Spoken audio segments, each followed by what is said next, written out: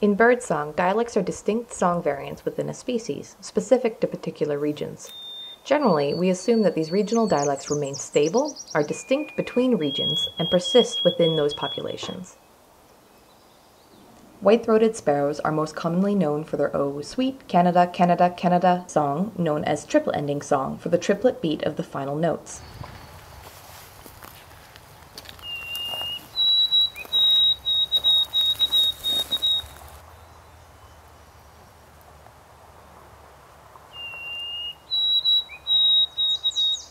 This was the common song variant in the 1960s.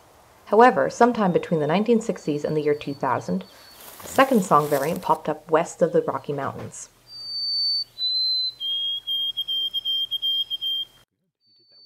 This variant is known as doublet-ending song, again for the doublet beat of the final notes.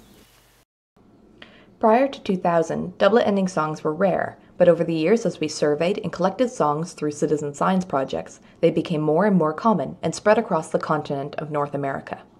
By 2015, all songs recorded west of central Ontario were doublet-ending, and by 2019, the doublet-ending songs had reached well into western Quebec. This is over 3,000 kilometers from central British Columbia, where the doublet-ending songs first established. Within the regions where the doublet-ending songs variant spread, it also completely replaced the triplet-ending song in the process. And this change occurred over less than 20 years, which is an unprecedented rate of song transition.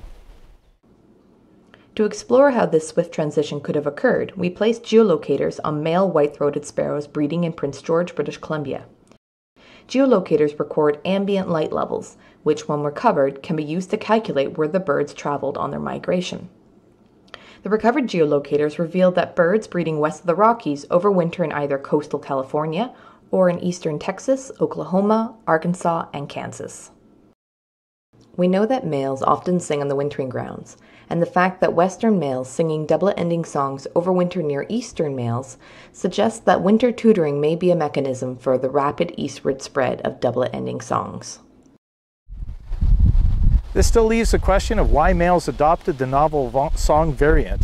A hypothesis developed by Dr. Jill Traynor, the indirect bias transmission hypothesis, suggests that in some species, females may habituate to the common songs over time, and that drives the males to adopt novel songs to maintain females' interests.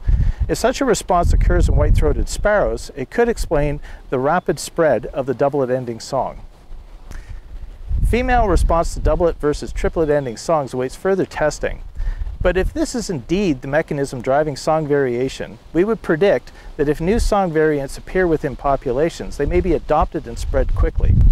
Interestingly, we're currently tracking yet another novel song variant, a modulated doublet, where the first note of the repeating element has a pronounced amplitude modulation. This variant has recently emerged and is rapidly spreading in a population west of the Rocky Mountains.